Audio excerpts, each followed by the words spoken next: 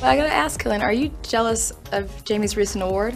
What's his recent award? You won Best Butt on Live with Kelly. I have seen your rear end, sir, and it is divine. Are you jealous of this award? I mean, clearly, obviously, that's Were you changed. were you in the running at all? No. I don't know, was I in the running? You weren't You even were in considered. the running for Best Eyes. You won that Was one. it? So There you go. Come on, hold on. Let's zoom in on these guys here. These Sinatras here. I hate my arse. Why? It's terrible. It looks like 2 eggs and a handkerchief. I'm not. It's like no. Of course, that amazing achievement comes after millions of 50 Shades of Grey fans saw his now famous backside.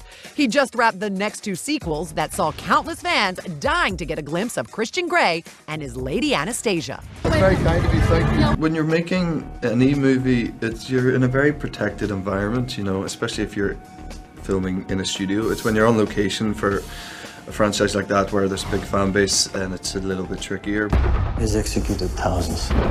Only Hitler is about him in the Nazi hierarchy. But now, Jamie and his Anthropoid co-star Cillian Murphy play Czech soldiers out to assassinate a World War II Nazi officer. A serious subject. However, these 2 dads found plenty of fun. How did you guys make each other laugh on set? Because I'm sure that that intensity, you gotta break it up a little bit. I guess Cillian and I have a similar sense of humor in that we both find me very funny. What do you find humorous about this one? I mean, his performance mostly.